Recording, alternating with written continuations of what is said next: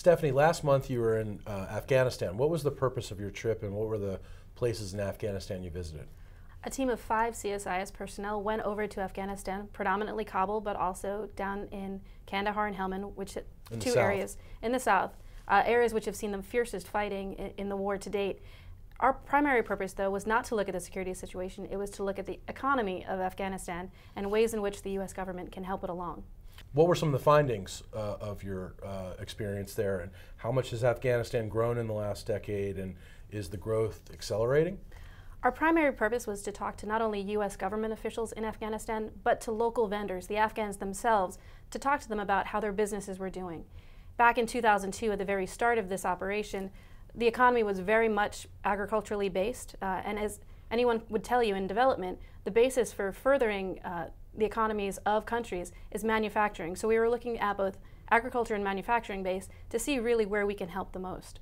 Has there been a shift away from the poppy trade, the illicit drug trade, to more legitimate agricultural endeavors? I really wish there was a good news story here, but if you look at the UN's numbers, the poppy trade is a robust cash crop for Afghan farmers. It's really difficult to shift them away from such an easy crop. Poppy is actually not that intensive a crop to grow, and it's very easy to sell given the world demand for it.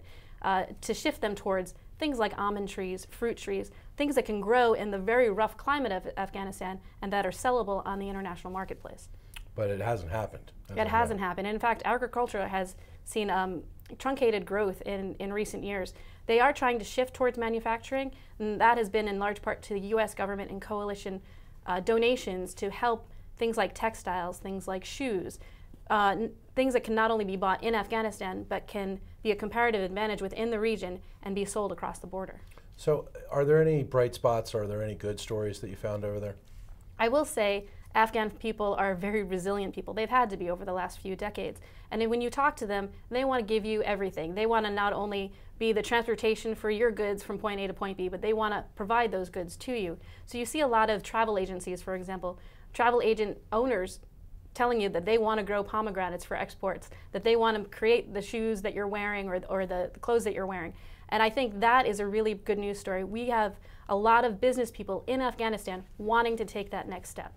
Interesting. What can the U.S. government do to better support Afghanistan's development?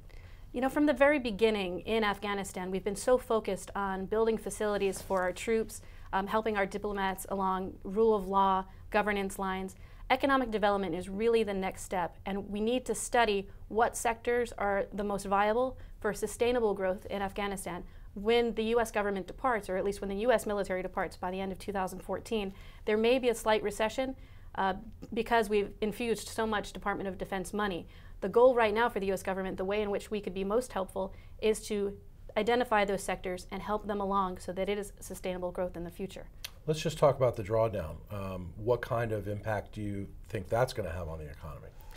U.S. military withdrawal will have a tremendous impact on the Afghan economy. Not only will the troops be leaving and therefore not require construction, not require some of the services that Afghan people provide, but they're going to take their money with them. A lot of our foreign assistance to Afghanistan has been funneled through the Department of Defense, whether it's through something called the Commander's Emergency Response Program, which is fast infusions of money to local economies, ranging from that all the way to hiring people to deliver gravel to bases. And so when the U.S. military withdraws, if they take all of that money with them, you are absolutely going to see a recession. And you're going to lose jobs, and there's going to be... So what, is there any plan right now for the U.S. to try to help mitigate that? There is an office within the Pentagon, oddly enough, called the Task Force for Business and Stability Operations. Its mandate is to help private sector investment to get U.S. companies and international companies involved in the Afghan economy so that when the U.S. military withdraws and takes its money with it, that there is some sort of backstop for sustainable growth.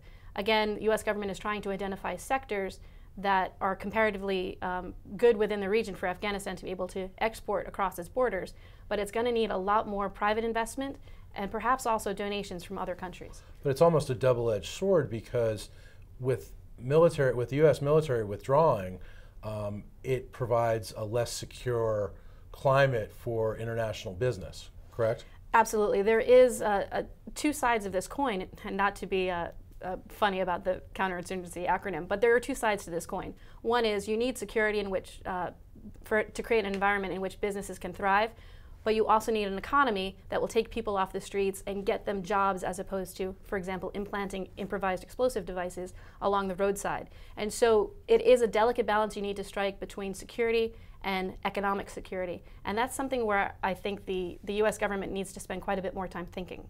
Stephanie Sanok, thank you very much for your time. Thanks.